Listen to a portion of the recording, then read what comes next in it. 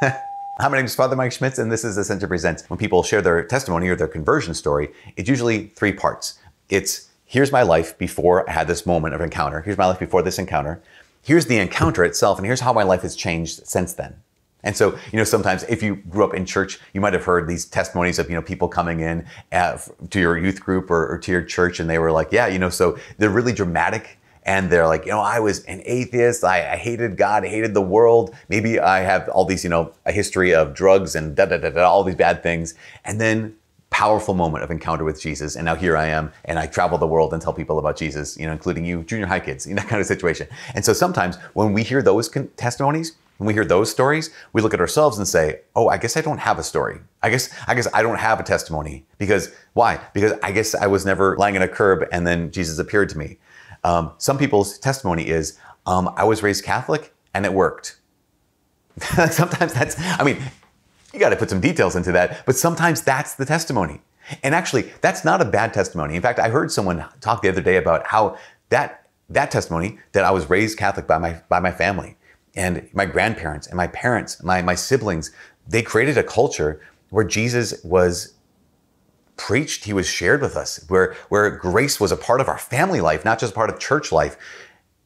And then at one point, I embraced that. And here's how my life has been changed since then. To be able to give that testimony gives so much honor to your family. If that's your story, that might be your story. Your story of just, I was raised Catholic and it worked, is thank you, Mom and Dad. Thank you to my grandparents or whoever it was else who brought them to the faith. Thank you to my parish that helped me actually say yes to the Lord. So the amount of brokenness a person is taken from and brought into this life of grace, that's not what makes a good testimony. What makes a good testimony is, who is the star of it? Who is the star of your testimony? Here's my life before I met Jesus. Here is my encounter with Jesus. And here's how my life has changed after Jesus. So sometimes when people give their testimony, they just kind of talk about, here's the details of my life. And that's not bad. That's a start. But in that case, I'm the star still. In that case, the person telling the story is the star. What we want to highlight when we give testimony, when we bear witness to Jesus, what we want to do is actually bear witness to Jesus. The testimony is about how he has changed our lives. So I invite you to look at your own life and ask the question, okay, so where was that moment of encounter? Or was even that season of encounter, that time of encounter where my life changed because of Jesus? So for years, I didn't know. For years, my testimony was essentially I was raised Catholic and it worked. I always threw in the stuff, I was raised Catholic. I didn't like going to Mass. I didn't like church. I didn't like Catholic school, all those things. And then I talked about how I went to confession one day and encountered the Lord and everything changed from then on. And now here I started praying and started reading books and started whatever. I didn't realize that was my moment of encounter. I just thought, this is the story of my life. I didn't realize how profoundly I was transformed until I read an encyclical letter by Pope Benedict XVI. Not a lot of people read the Pope's encyclicals. We really should, because some of them are really, really good. Pope Benedict XVI wrote an encyclical called God is Love. And in the first page, like paragraph 2, he says this. He says, being a Christian is not the result of an ethical choice or a lofty ideal. What he's saying is, being a Christian is not the result of you want to be a good kid or because you have high standards. He says, being a Christian is the result of an encounter with a person. It's an encounter with a person that gives one's life a new horizon and sets it in a decisive direction.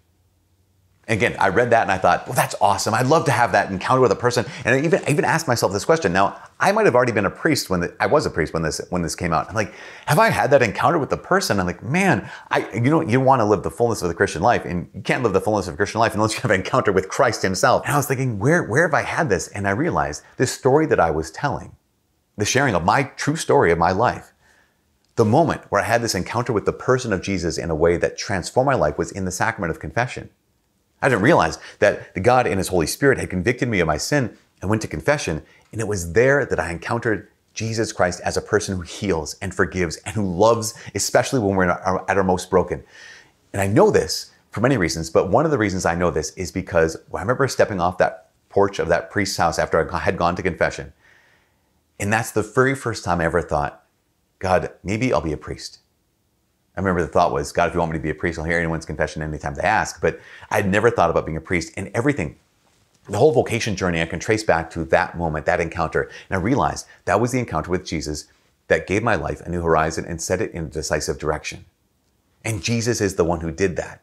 And so when we tell our story, it doesn't have to be super dramatic. I was just a 15-year-old kid who had an awareness of sin. And so I rode my bike to my priest's house and then to go to confession. And then I went to a normal confession.